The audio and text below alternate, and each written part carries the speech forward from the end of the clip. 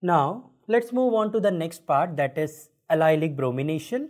We already know that allylic carbon, it is basically a double bonded carbon when it is attached to sp3. Okay, sp3 carbon on an sp2 carbon, that is allylic carbon.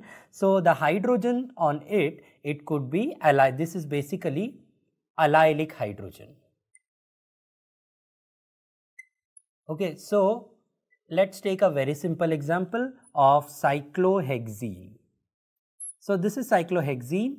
So this is the double bond, that means it is sp2 carbon, and if you could see, this is again a saturated sp3 carbon. So this is basically allylic carbon. So I would draw the structure again.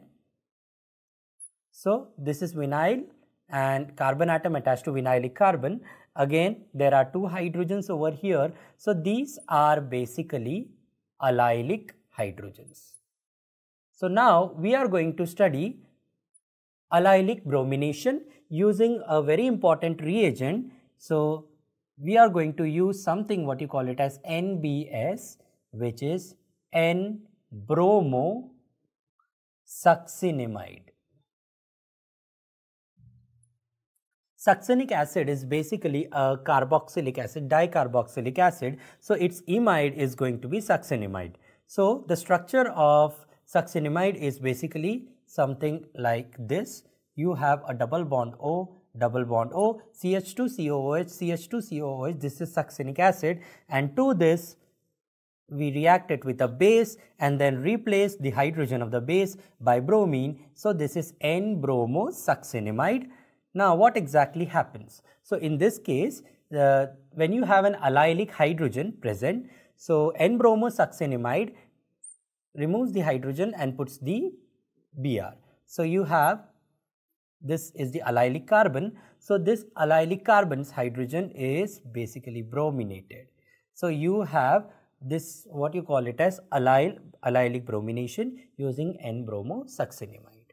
Okay, so instead of N-bromosuccinimide, you could even have N-chlorosuccinimide. The most important aspect of this reagent is that it undergoes only allylic bromination. So this was about allylic bromination. Now let's say if you have something like a benzene ring.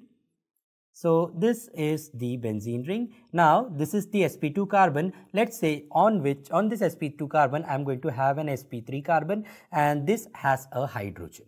So when this is treated with NBS, now in this case it's not allyl, it is basically benzyl. So this would undergo a benzylic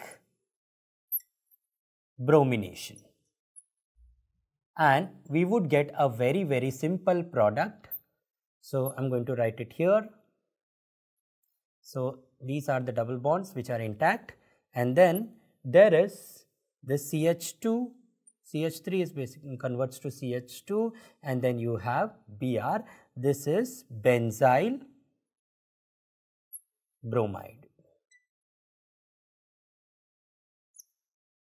Okay, so this was about the allylic bromination using NBS, that is N-bromosuccinimide.